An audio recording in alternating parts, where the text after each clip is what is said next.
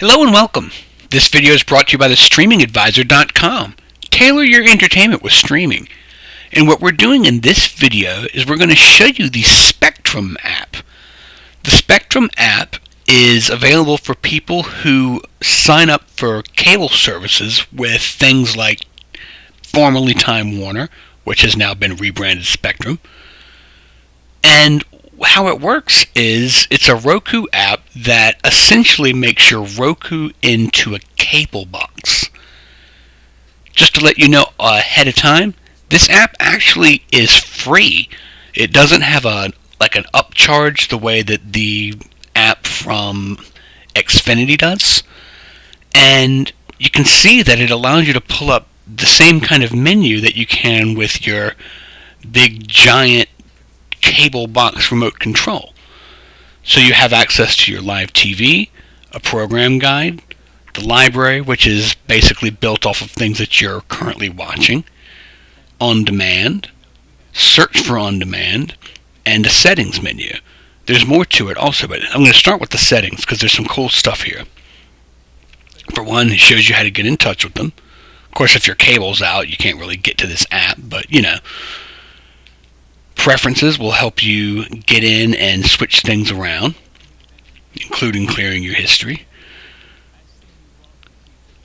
The parental controls is a big deal because under parental controls you can obviously control what your kids are watching, and that could be a big factor for some people. You want to have a kid-safe environment, you can go right in here, change that, and then maybe you can turn it on, and as long as the kids can't access the rest of the controls, they can't get to the things that you don't want them to see. And so I think that's an excellent deal. But let me show you a bit about how this works. For one, you're looking at live TV, obviously. This is PBS, our local PBS station, WUNC-TV at Chapel Hill. Looks like we're looking at Maya Angelou there. If you tap left on the remote, you see these two menus. This is basically the channel lineup. You want to flip through the channels, this is where you go.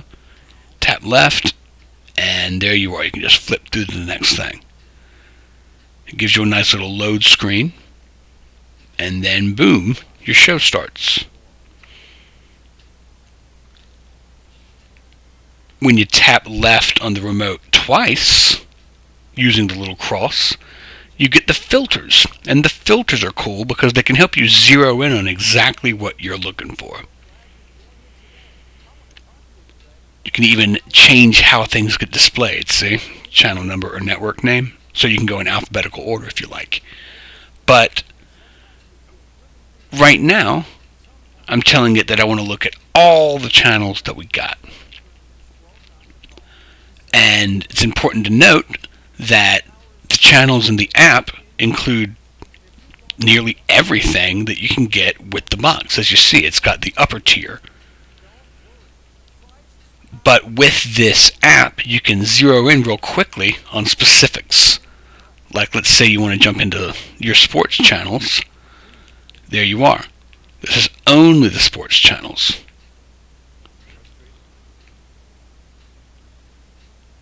NFL Total Access.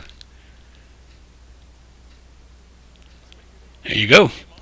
So that, I believe, is a very nice feature.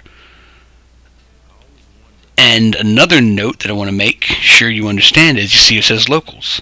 You can get all of your local channels through this app. It's very easy. You just jump right in.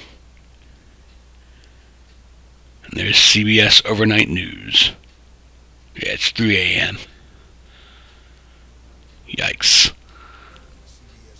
So, there's that. I think that's cool. The guide looks just like a normal cable guide. You should all be familiar with this. So what you've got here, you can look on, see what's coming up all through the day. And again, that goes through the entire lineup of channels. Also, if you jump in, The on-demand section is really nice. I like it a lot. In fact, what it does is it gives you a nice grid system. It looks more or less like the Amazon app and Netflix, kind of like what they used to look like, and you'll see what I'm talking about. You see the little, almost comic book balloon there? You know, that's the way the Netflix app used to look. Just as soon as, you know, Time Warner and Spectrum caught up, Netflix changed the look, but you know, it's all fine.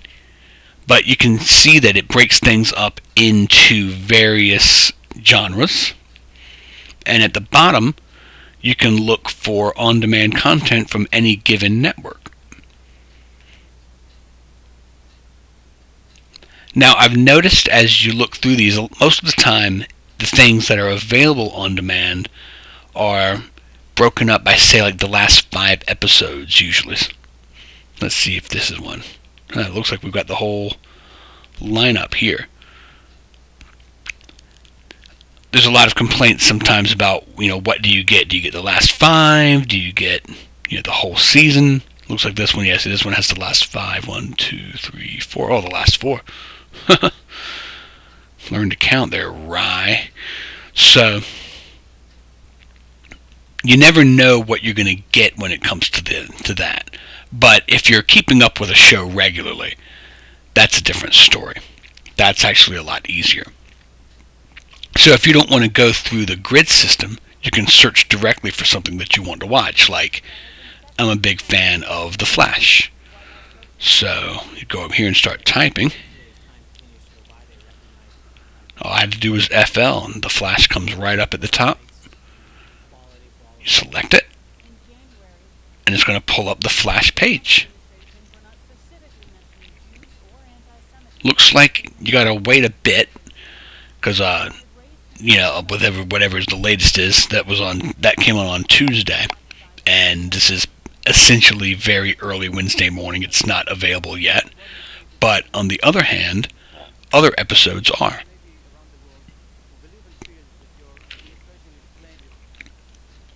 Popping up, watch it on demand.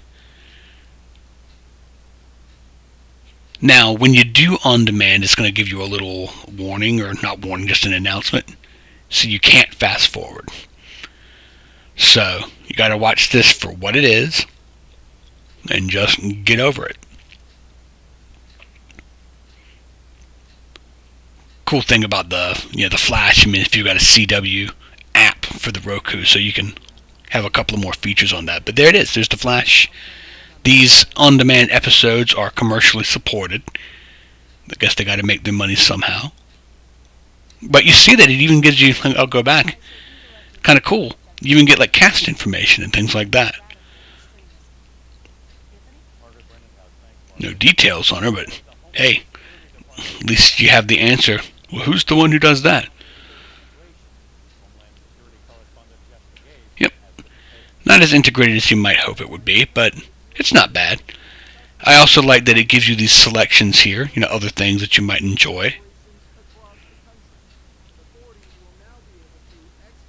So, there's that.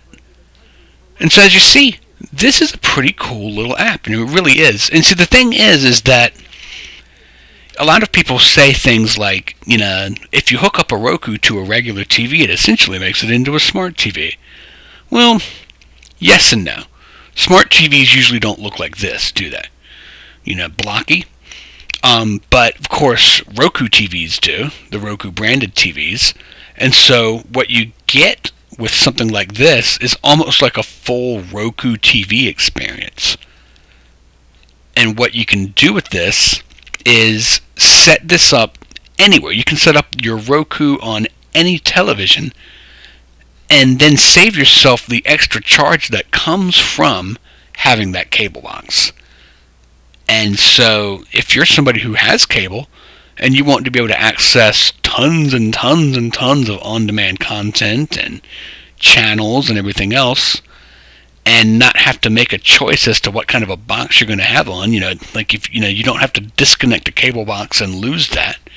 You can go in, put your Roku in place, watch your cable channels, and get all of the on-demand stuff just like that. So I think that is a really cool option, and I think it's a nice money saver. For those of you who have 3 and 4 cable boxes, and you have to spend $7-8 per box, I don't know. Maybe saving $24 to $30 isn't a big deal to you, but I can always save, I'll tell you that. So that's this. That's what this is. This app lets you do all of those things, save money, get access to things, and actually save yourself the time of having to flip back and forth between, whether you're watching the Roku on HDMI this or that. You can watch everything just from the Roku interface. So that's that. I hope you found that helpful. If you did, please subscribe. We could always use more viewers. We're very close to 10,000 subscribers at the moment. Maybe we will have broken it by the time you've seen this video. But either which way, I'm Ryan Downey, the Streaming Advisor.